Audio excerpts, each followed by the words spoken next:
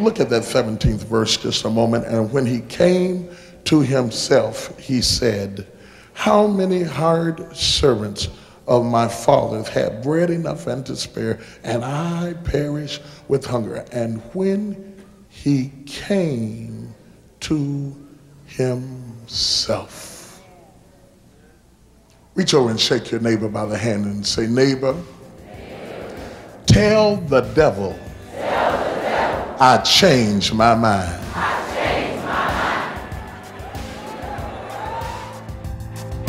This is the potter's touch. My brothers and sisters, what a joy and what a blessing it is to share the word of the Lord with you today. I am so honored to be in your home and to be a part of your life, and that God has allowed me to share his word with you. We're showing some TDJ classics, some of those messages that are timeless and I believe have revelation in them that you yet can benefit from. This one I'm excited about. Tell the devil I changed my mind. As a man thinketh in his heart, so is he. If you change your mind, you can change your outcome. Take a look at this. We've got a father in the text who has two sons.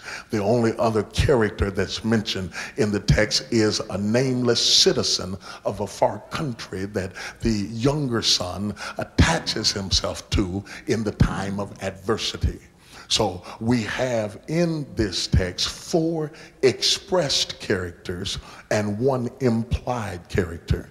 His name is never mentioned and there's no particular reference made to him, but there is a character that is implied in the passage that we must talk about, and that is Satan. He always drapes himself and hides himself, and he generally doesn't come to the forefront because his strength is in anonymity. As long as he can be invisible, he does his best works in the shadows. And though he is not expressed, he is implied in the text before us. We have here a certain man, could be any man, who has 2 sons, and the younger of the 2 sons has said to his father, give unto me the portion of goods that falleth to me. Now, because he has asked his father for substance or wealth or inheritance, we have presumptuously assumed that he asked his father that because he was greedy. I want to deal with that erroneous concept. This young man was not greedy. He was not, it is not a rags to riches story. He is not somebody who came from the wrong side of the tracks and was looking for an easy break to move to the east side. No, no, no. He was a young man who was born with a silver spoon in his mouth. He didn't come to his father and ask him for money so that he could change his standard of living. He was born into money. Asking his father for the money would have never made him any richer than he already was. He already had servants. He already lived in a palace. He already had people waiting on him and taking care of him and running bath water and wiping his mouth and hanging his clothes and taking care of him. He had it going on. But the problem was he wasn't satisfied to have the benefits of the house. He wanted control of the house. We are not looking at greed or a lust for money. We are looking at a lust for power. He wants to be in control of his future. He says, Father, it's not enough that I'm living the blessing. I want you to give it to me so I can do what I want to do, when I want to do it, how I want to do it. Now notice just a detail or two. It was the younger son that came to the father and said, give me the portion of goods that falleth unto me. But the Bible says he divided unto them his living. So even though the younger son made the request, because of his request, the father divided unto them, meaning both sons, his living. But incidentally, it will help you to understand that the younger son got a blessing and the elder son got the blessing. But isn't it funny how some folks, when they get blessed, will change?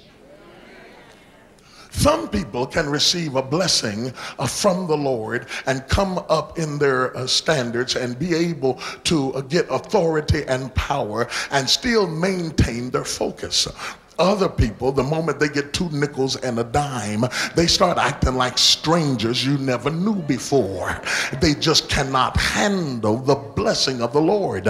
One good blessing and they can't speak to anybody, and one good blessing and they're shaking your hand with 3 fingers out. You know what I'm talking about? One good blessing, just to finally get a dress that wasn't $69.99, and now you can't speak to anybody when you come in the house of the Lord. But this younger brother exemplifies this situation because he got the blessing and he stayed in the house for a while, but it wasn't too long before he became restless in the house. Now, there is a doctrine that I want to touch on before I really jump down into this text. It is implied, it is the doctrine of Balaam that is mentioned in the book of Revelations. The Bible calls the doctrine of Balaam a doctrine that God hates. And I want to acquaint you with the doctrine of Balaam because it is subtly at work in my text. Now, if you follow me, I'm going somewhere. The doctrine of Balaam is preempted on a concept that says that Satan does not have a witch or a warlock or a root worker or a dust thrower that can curse what God has blessed. That Balaam has employed Balak to work a curse on the nation of Israel, and this experienced sorcerer could not find in his book of recipes a spell or a hex, a roots, or some dust he could throw, an incantation or a maneuver that could curse what God had blessed. Hear me today. If you are blessed, you don't have to live in fear of being cursed, because hell cannot curse what God has blessed.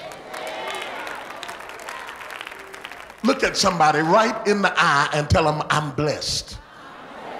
See, sometimes we're too timid about letting people know that we're blessed. We try to act kind of pitiful so that we can get along with people. But from time to time, you need to let them know, I'm blessed. There's power in being blessed. Say amen, somebody. When you understand what blessed is. Now, you're not blessed because of what you wore to church, or because of the house you live in, or because of the kind of shoes, or how much money you have in CDs or annuities, or anything like that. You're not blessed because of the house or the car or the shoe, or husband or children or wife or anything like that. That's not really what I'm talking about. Those are the symptoms of being blessed, but that's not the root of being blessed. Because the real truth of the matter is you can be broke, busted, and disgusted and still be blessed. You can have to catch the bus and wear your sister's shoes and your mama's hat and your Aunt Lucy's pocketbook and come in with an empty pocketbook with newspaper down in it and still be blessed. For a man's life does not consist in the abundance of things which he possesses. Blessed goes far deeper than anything that a CPA could account for, or that you can get interest on in a bank account, or that you can hang in a closet or send to a cleaner's or have a mechanic work on. Blessed is deeper than that. Blessed isn't even visible or tangible. It is an invisible state of being where the favor of God is upon your life. And hell has a tough time trying to do something with you when you're blessed. Now, there are many definitions for blessed, and one of the many definitions that are given for blessed is happy. And happy is okay, but it is a little weak of a definition for being blessed, because happy comes from the Latin word hap, where we say happen, which means something has to happen in order for you to be happy. But you can be blessed when nothing is happening. You can be blessed in a cold, dark, dormant moment of your life and sit like a lady sitting at the bus stop waiting on the bus to come, and know that in spite of the fact that it hasn't happened yet, that if you just wait a little while longer, that the blessing of the Lord will run out and overtake you, and you don't have to do nothing but sit there and pat your foot and know that the blessing is on his way. See, I'm blessed, and it doesn't matter whether it's winter, spring, summer, or fall, whether it's midnight or morning. I might have to weep all night, but don't worry about me. Let me cry, because joy is coming in the morning, simply because I am blessed. And the devil is limited in being able to do anything to somebody who's blessed, because he can't stir up or mix or conjure anything that can curse you when you're blessed. I asked the Lord, I said, Lord, I'm tired of asking Webster and when Vines and Strong's Exhaustive and everybody what blessed is. I said, if anybody knows what blessed is, let me ask you. And so I asked him, and this is what he told me. He said, to be blessed is the uncanny, innate ability to succeed over adversity. Still to come on The Potter's Touch. If you feel like nobody appreciates you, stay in the house. If you feel wounded and discouraged, stay in the house. Broke, busted, and disgusted, but I'm going to stay in the house. Going through hell and high water, but I'm going to stay in the house. They that wait upon the Lord shall renew their strength. They shall mount up on wings like eagles. Run and not be weary. Walk and not faint. Touch somebody and say, stay in the house. What arose in America as the biggest event of its kind is back. And now the stage is set. You have never seen a meeting like this. Together again at MegaFest 2013. We're taking over Dallas. You're going to catch abundance. You're going to catch God's blessing. Encouraging women. Peacemaker is somebody who declares war on anything that disturbs their peace. There is a principle that will cause a shift in your situation. If he can deliver me, he can deliver you. Equipping men. We have more fear in running out than we do faith in running over. Everywhere my foot treads, claim dominion over it and take it back for the kingdom. This is going to be big. Elevated to walk in that destination. Meet us in Dallas, Texas, August 29th through 31st. Register at mega-fest.com or call 1-800-BISHOP-2 today. We do it big in Texas. To be blessed is the uncanny, innate ability to succeed over adversity. I said, well, if it's the uncanny, innate ability to succeed over adversity, that means that I can be blessed and still have adversity. He said, it's adversity that lets you know that you're blessed. Yeah, because see, if you weren't going anywhere, the devil wouldn't be trying to fight you, you see. And then you can tell when a person's blessed, not because they don't go through anything, but when you're blessed, when it's all over some kind of way, you always come out of it. You might have dirt up under your fingernails, you might have scuffed your knee or skinned your leg, but when it's all over, you'll always come out because you're blessed. Touch somebody and tell them, I am blessed. Oh, yeah. I've been through hell and high water, but I'm blessed. If you are blessed, the Lord says, no weapon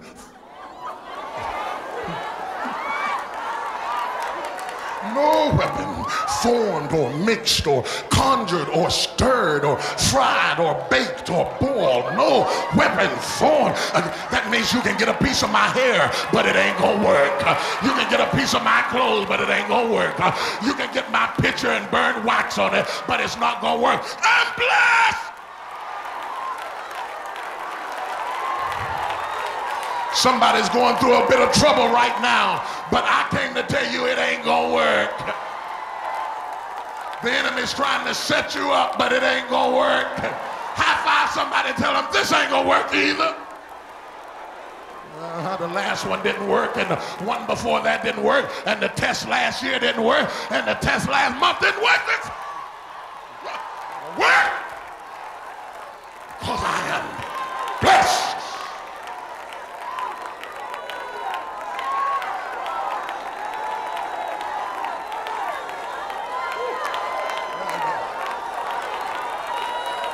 Yeah, let me talk to you. Sit down.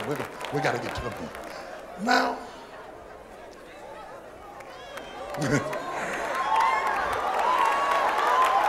I feel the anointing in here. This is what you got to understand. The devil knows you're blessed, and he's worried about it. He really wants to mess you up. But in order to really do what he wants to do, he's got to get you out of the blessed place. He has got to do something to get you out of the house. When you start talking about staying in the blessed place, you're staying in the place of covenant. You're staying in the place where the riches and the promises of God are coming to pass in your life. There are three blessed places that I want you to hold on to, and don't let nobody move you out of it. I want you to stay in the blessed place of the sanctity of marriage. If you are married, invest your anointing into the covenant of marriage. Your marriage does matter. It does matter how you relate to your spouse, because it is a covenant, it is a contract, and it is a shelter for you. It's a shelter for your passions. It's a shelter for your needs. It's a shelter for your personality. It's a shelter for your dysfunctions. It is what God has given to you when he saw that it was not good for you to be alone. Don't disagree with his gift. If it's not operating correctly, read the manual. Somebody say, yes, Lord. The next blessed place I want you to hold on to is the blessed place of ministry. Don't give up the ministry God puts you in. Come hell or high water, stay in the house. People who don't stay in the house don't do well. Because when God gets ready to speak a word of deliverance, if you're not in the house, you can't hear it. Somebody who really needs to hear this message this morning didn't come. And no matter how much you tell them what it was like, they will miss some of the electricity of the touch of God, because you have to be there to get the full effect. When the hammer falls, you got to be up under it for it to, oh, you don't hear what I'm saying to you. Then you've got to stay in a blessed state of having a mission. That's your purpose. That's your goal. You've got to have something that you focused on, that you don't move away from, because the enemy will try to move you. He'll try to move you away from your marriage. He'll try to move you away from your ministry, and he'll try to move you away from your mission. And so we've got to get into the B clause of the doctrine of Balaam, because the doctrine of Balaam, simply stated, says this: when that old hex thrower couldn't curse Israel, he said, I can't curse them because they're too blessed, but if I can get them to come out of the blessed place, I can perhaps get them to curse themselves. Look at somebody and say, don't curse yourself. The only thing you have to worry about is cursing yourself.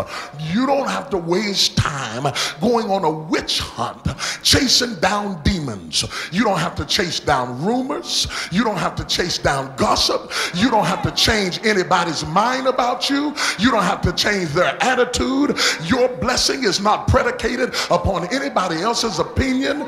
Your blessing is not being held up over who doesn't like you, or who doesn't believe in you, or who's not with you, or who doesn't want you to get the promotion on your job, or who doesn't want you to get the loan. When God gets ready to bless you, he'll make your enemy bless you. He'll He'll make somebody who hates you bless you. When God gets ready to open up a door, he'll prepare a table before you right in the presence of your enemies. The only thing you have to worry about is not cursing yourself. The enemy knew that the only way he could get his hands on the prodigal son was to get him out of the house. And so he sent a restless spirit. Somebody say a restless spirit. You have never seen so many restless spirits as we're seeing in the church today. Restless spirits. Folk don't know what to do. They're not happy at home. They want to hurry up and get dressed so they can go to church. Soon as they get to church and sit down, they get restless in church so they can get up and go back home. They hurry out from home to get to church, then get to church and hurry out of church so you can get back home and sit down in your chair instead of our chair. Just a restless spirit. Folks who are real thin are restless, eating and drinking weight on and going to Nutrisystems and trying to find something that they can take to put weight on. Folks who are overweight, restless, wishing they were thin. The fat folk want to be thin. The thin folk want to be fat. The young folks are acting grown. They're trying to act old. And the old folks is wearing short dresses and trying to act young.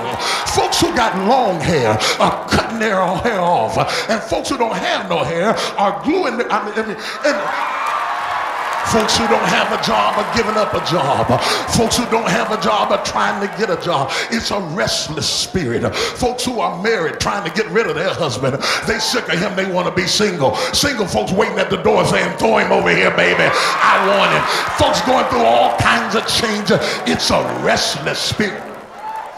When a runaway spirit gets down in you, you aren't happy anywhere. You move on this side and you want to be over there. You move over there and you want to be over here. Satan will send a runaway spirit into your life. He'll try to make you run away from your ministry. He'll try to make you run away from your marriage. He'll try to make you run away from your mission, because he knows that if you stay in the house, he can't stir up anything. He can't mix up anything. He can't conjure up anything to kill you. He's after you. He wants you. He's been looking at you and longing for you, but he can't reach you because you're too blessed. The Lord sent me all the way from the clay hills of West Virginia to get an urgent message to somebody who's in a faith fight.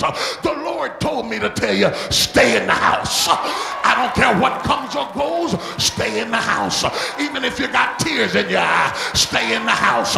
If you feel like nobody appreciates you, stay in the house. If you're wounded and discouraged, stay in the house. Broke, busted, and disgusted, but I'm going to stay in the house. Going through hell and high water, but I'm going to stay in the house. They that wait upon the Lord shall renew their strength. They shall mount up on wings like eagles. Run and not be weary. Walk and not faint. Touch somebody and say, stay in the house. The only thing wrong with this prodigal son is that he left the house. And the enemy says, come on. I can't get you in the house. Come on. Come on out of the blessed place. Come on out in the yard. Come on out and play. Come on out and play. Somebody in here has gone outside to play. Come on. I want you. I want you, but I can't. I can't reach you. I really can't quite reach you. I tried to destroy your child, but I couldn't quite reach you. That's why the car wreck didn't kill you, because I couldn't reach you. When you went in the hospital last year, I was trying to get you, but I couldn't quite reach you. I've been trying to drive you crazy. I've been trying to drive you over the edge. I wanted you to have a nervous breakdown, but I can't reach you. I can't reach you. Come a little closer. Come on a little closer. Come on a little closer. Come on a little closer. I want you where I can get my hands on you. And so he sent a restless spirit, and the prodigal son began to come just a little bit closer out of his house. And when he came out of his house, see, there's a time once you've been blessed, you can be blessed a while and be wrong. So I know some of y'all ought to say amen. Out of the wheel and out of the way and still blessed. And so he had his stuff with him and he was out there carrying on and still living. Say, I got the best of both worlds. I'm doing my thing and I still got the blessings of the Father and I'm going on. And he had his stuff, you know. And the Bible said that if you stay out there long enough, you're going to start spending your substance in riotous living. And I'm so glad that it said substance and not money, because if it had just said money, you'd have thought that the only thing you lose when you play with the enemy is money. But let me tell you the real deal. When you start fooling around with the enemy, you lose more than finances. You lose your integrity. You lose your self-esteem. You lose your dignity. You lose your self-respect. You lose your stuff. Look at somebody and tell them, hold on to your stuff. Yeah, hold on to your stuff. Your determination, what the Jews call hispa, your staying power, your guts, your tenacity, your ability to take a licking and keep on ticking, your survival instincts, your overcoming instincts. Touch somebody and tell them, don't lose your stuff. Right back for more after this. Move beyond offense so the door to total freedom can be thrown wide open. You don't think you have forgiven until your emotions let go. But that means that your emotions are running you and you are not running it. It's forgiveness on a whole new level.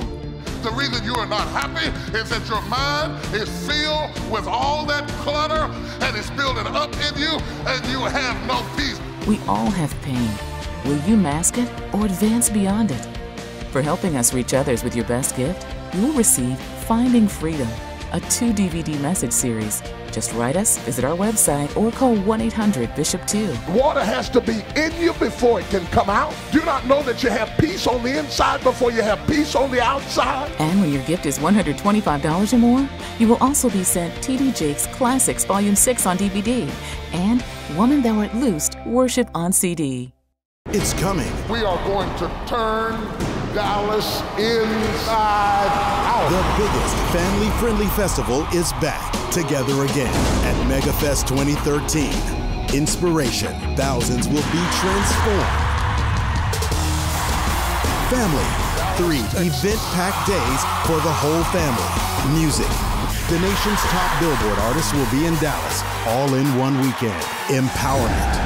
Seminars and sessions for all ages. Entertainment. McDonald's Inspiration Celebration Gospel Tour. Just Church and Comedy Show.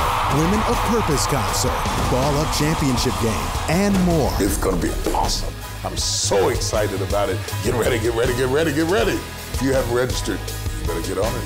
Meet us in Dallas, Texas, August 29th through 31st. Register at mega-fest.com or call 1-800-BISHOP-2 today. We do it big in Texas.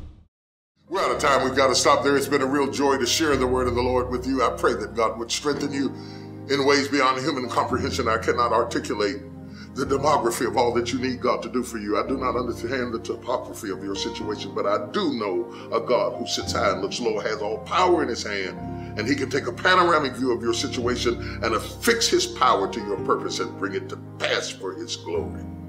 He's got a plan for you, and I'm excited about it, and you will not want to miss it.